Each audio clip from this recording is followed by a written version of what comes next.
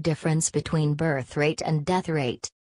Births and deaths in a country are significant as the difference between the two decides the growth rate of the population. Every country has limited natural resources, and in places where infant mortality rate is high, parents produce more offspring in anticipation of some of their children not surviving. There are many other reasons for high birth rates in poor and developing countries. Overall, death rates are declining in most countries of the world, leading to an increase in population.